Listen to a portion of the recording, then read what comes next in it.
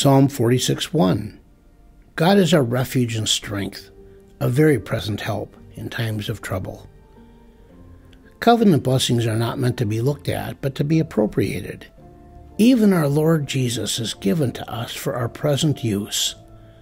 Believer, you do not make use of Christ as you ought to. When you are in trouble, why do you not tell him all your grief?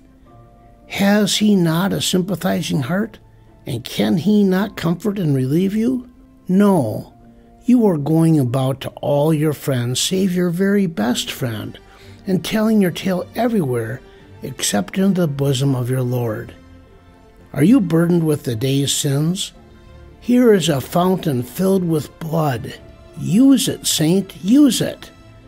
Has a sense of guilt returned upon you? The pardoning grace of Jesus may be proved again and again. Come to him at once for cleansing. Do you deplore your weakness? He is your strength. Why not lean upon him? Do you feel naked? Come here, soul. Put on the robe of Jesus' righteousness. Stand not looking at it, but wear it. Strip off your own righteousness and your own fears too. Put on the fair white linen, for it was meant to wear. Do you feel yourself sick? Pull the night belt of prayer and call up the beloved physician.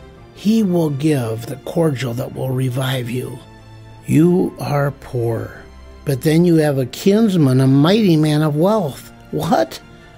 Will you not go to him and ask him to give you of his abundance, when he has given you this promise that you should be a joint heir with him, and has made over all that he is and all that he has to be yours?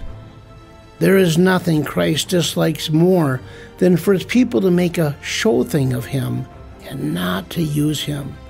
He loves to be employed by us. The more burdens we put on his shoulders, the more precious will he be to us. Let us be simple with him then, not backward, stiff, or cold, as though our Bethlehem could be what Sinai was of old.